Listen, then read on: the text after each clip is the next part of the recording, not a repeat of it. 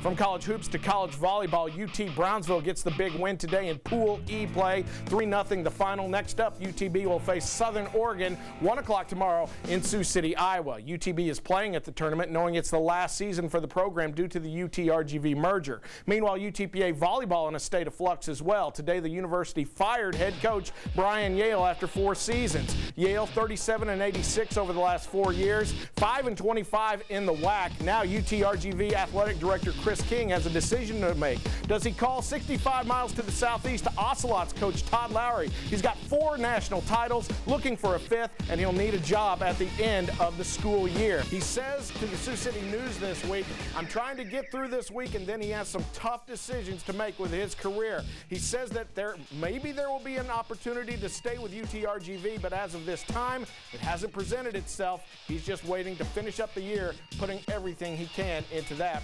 Stay tuned on that story.